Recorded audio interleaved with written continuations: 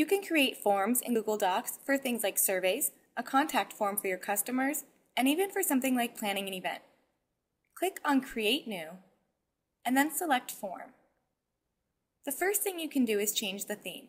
This is a plain theme, but click on the Theme button, and you can preview other themes that may better suit what you're using the form for.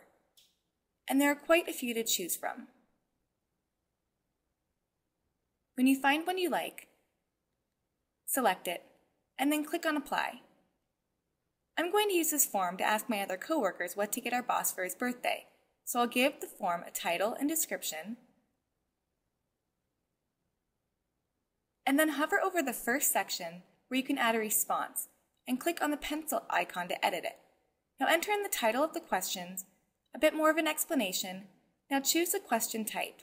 You can choose from text, paragraph, multiple choice. I'm going to choose checkboxes.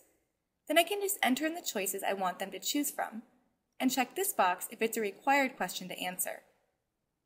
Now I'm going to add another section. I'm going to make this for what kind of cake we should get him. So again, the question title, the help task, and choose the question type. This time I'm going with multiple choice. Now that that's done, save it. You can now email this form to whoever you like by entering in their email addresses here or selecting them from your Google Contacts list.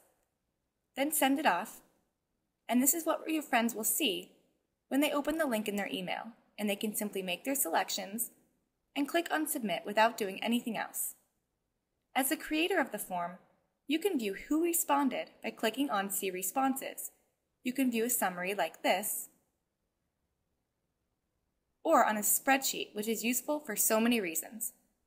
Thanks for watching, and don't miss the next episode in Google Docs, Just the Basics.